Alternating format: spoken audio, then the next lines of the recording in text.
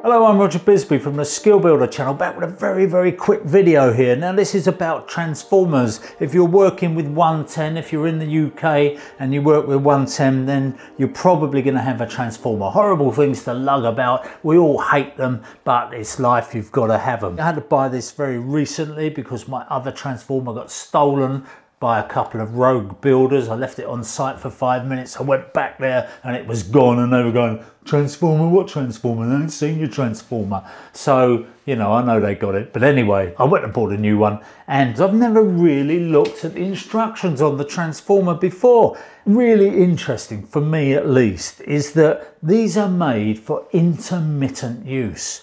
In other words, you're not supposed to switch this thing on, leave it running all day and just continue to use it, because they overheat. They've got no ventilation, they've got nothing else. So what they have is they have a thermal switch on here that you have to reset. So if you've been caning it with this transformer, you will find that it will just go off. And of course what we tend to do is just pump the button until it goes back on again. What you should do is you should use this intermittently. In other words, you should use it for 5 minutes, and then you should allow it to rest for about 15 minutes. So that's the way you've got to arrange your work, if you like. But what you don't do is, I've got a 110 breaker, stick your 110 breaker in there and carry on breaking away all day long, because you will overheat that transformer, you would do it no good. And if you keep popping that reset, that thermal reset in, and it hasn't had time to cool down, you will be shortening the life of that transformer. The key thing to remember is that they're intermittent,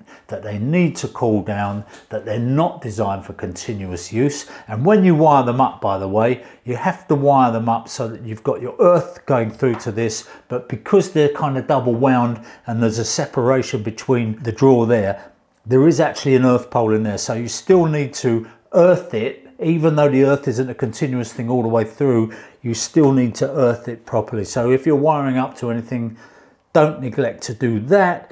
And the other thing that I find interesting is that if you're using this indoors, even putting it on a carpet means that it can't lose its heat. So it's actually much better on a cold surface, on the floor or something like that, where the heat from the transformer can be absorbed by the cold surface and keep it a little bit cooler. But if you're running it indoors on a carpet and you're using it continuously, then you will find that it will trip out. So just a bit of information that I discovered, and I didn't really know that these things weren't designed for continuous use. I'm Roger Bisbee. I hope you found that interesting and useful. As I say, every day's a school day, and I learned something. I hope you did too.